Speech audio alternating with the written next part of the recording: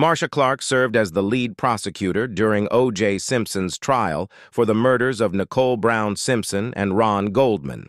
Marcia Clark, the former lead prosecutor on the highly publicized O.J. Simpson murder trail, is speaking out after his death. "I send my condolences to Mr. Simpson's family," Clark said in a statement to E.T. Simpson's children revealed that the former NFL pro died on Wednesday at the age of 76 following a battle with cancer. On April 10th, our father Orenthal James Simpson succumbed to his battle with cancer, read the statement shared on X, formerly Twitter. He was surrounded by his children and grandchildren. During this time of transition, his family asks that you please respect their wishes for privacy and grace. Simpson's murder trial took place from Sept 26, 1994 to Oct 3, 1995. The NFL pro was accused of murdering his then ex-wife, Nicole Brown Simpson, and her friend, Ron Goldman, inside her home in Brentwood, California.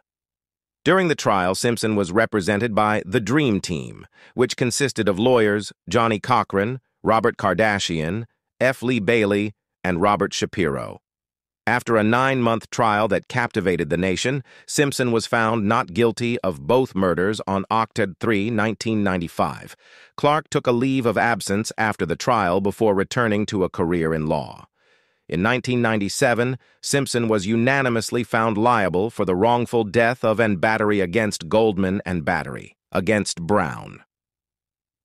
In 2016, Clark was portrayed by Sarah Paulson in the Ryan Murphy's FX series, American Crime Story, The People vs. O.J. Simpson.